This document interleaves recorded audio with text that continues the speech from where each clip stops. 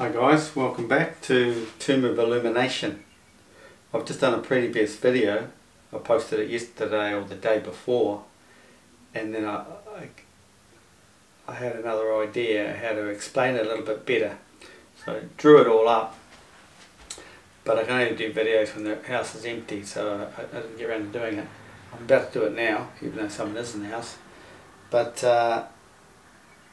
so the video must have gone up yesterday, and then someone amazingly connected it with another video he'd seen recently.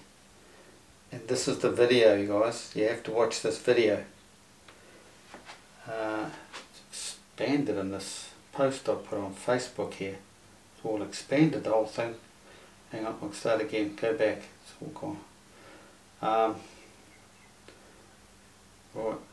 Actually, I put a lot of good stuff on my Facebook, you know, about creation. If you want to get on there, you see that.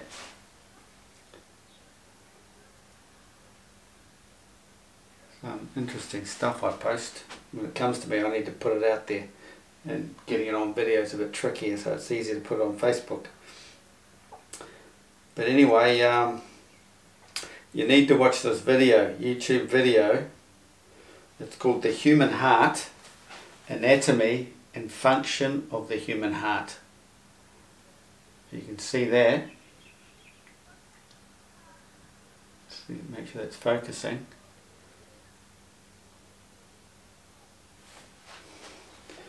Now, basically it boils down to the fact that the heart is the vortex of creation. It's the same system.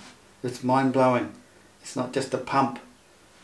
It's a vortex. So you've got to watch that video. Now I'll explain this, and then I'll get back to something else that's on here, okay? So check out my previous video about the magnetic fields, what a magnetic cycle is and that. And I talk about the vortex of creation. Now, you see, this is Earth looking down on it. But anyway, I won't go back into that stuff. Just go check the video out. So here's the vortex. If you look down on it, the center Arctic. You look down inside it. This is the S. It's the 3D S shape. That's the side view there. This is the spiral. This is the snake. This is the cycle our stars take over 24 hours around the Earth. Because the vortex in the center of the Earth is turning, and it reflects out all the images. In the northern hemisphere, it's straight up into the northern sky. That's the night sky. That's the pattern you'll see. It's circular, because looking down in there, it's circular. Like these stars don't drift off to the west. But this rotation is reflected out into this concaved moisture atmosphere we have in the southern hemisphere. So it actually gives a pattern like this all the way around the circumference, the southern field of the Earth. Right? Overall you get a cardioid. It comes back in. It's a cardioid shape around the south here. Because it's this image here in the centre creates this cardioid that it just sort of it sort of comes in and goes around like this and back in again, and then back out. This is what the stars do over a night, over a day, sorry. But obviously you only see half of them because the other half's lost in the light of the sun during the day. But there's stars everywhere, and the sun moves across them. And this is where I got into try and explain how the sun moves quicker than the stars. I mean, it's not a very good depiction of how it works, but it's the basics. Because each day the sun shoots ahead 4 minutes a day. So you get the 4 minutes extra here. You're going to get these stars shooting, filling in the void, coming forward, the nighttime stars. So let's try and explain why the stars turn up earlier and why people think the stars are quicker, but they're not. When you think about it, the stars are doing this cycle here. It's down in the vortex, spiraling up like this, and then they go back down, spiral up, back down. When the sun when the sun is at the centre, right on the centre here, just doing a circle. Just doing a circle. We look at these green lines, like the ecliptic plane that sits on top of the black hole horizon. All the planets move around those, but the sun's on the inside track. But down inside the vortex, the stars are doing this here, right? So imagine this is the northern hemisphere, because that's what you see in the northern hemisphere, from the equator to the, right around the equator region, right out to the equator, the northern hemisphere. Then the southern hemisphere is down here, right? So the southern hemisphere is out here. So as this turns, this turning image sends an image out here everywhere. There's always an image out here because it's reflected out. But as it's turning, you can imagine the star is turning all the way around like this, all the way around the south and back in. So it's only the southern hemisphere that has the star wandering west, out of your star trail rotation you get on your horizon. Every man has that arc of horizon with the star trail. If he had a camera and was started filming it, centered on Sigma Octantis, if you're out in the south, everybody has that rotation. But then you can time lapse it in Star Tracker, and those stars that seem to be going like this, they actually drift. That will always stay there in your arc of horizon. With another camera you can see them drifting off, and they drift all the way around the Earth to the west. But they do not do that in the centre north, because the centre north is locked. It's not drifting anywhere. It's centered. The southern field is what drifts around. That's the 100% proof that you do not live on a globe.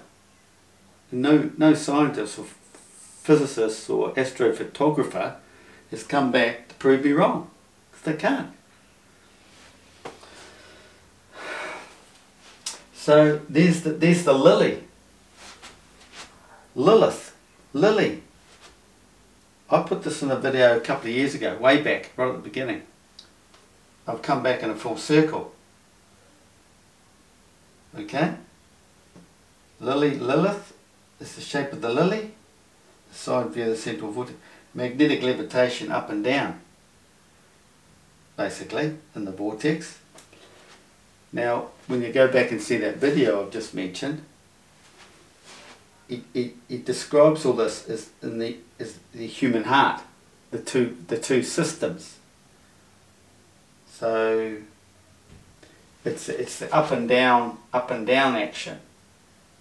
It's due to this vortex, and I've did a video, and he talks about how you've got one cycle coming down like this, but you've got another one in the opposite, but they're still moving in the same direction.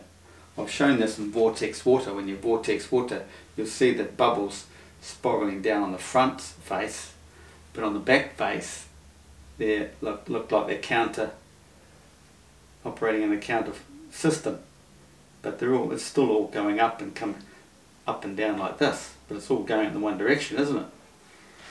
That's what he talks about. But that was mind-blowing when you just check it out. It's just mind-blowing. And then once you've done that,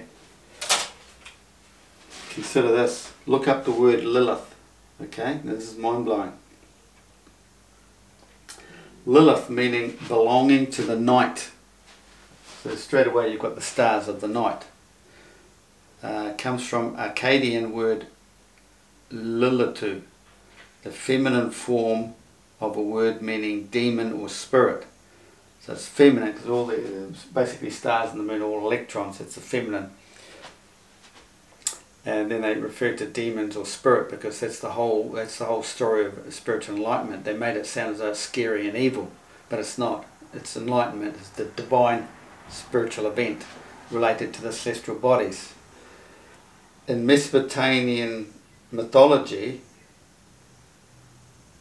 oh crikey, I've just taken a photo and it's only got half the details here.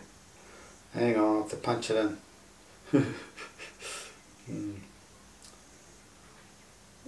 Etymology of Lilith. Okay, etymology of Lilith. In Mesopotamian mythology, Lilith was the first wife of Adam who was ultimately banished from the Garden of Eden for her disobedience. Now you've got to understand, Lilith is the first state. It's the vortex. But the vortex is part of the central hyperboloid of the expressed toroidal field.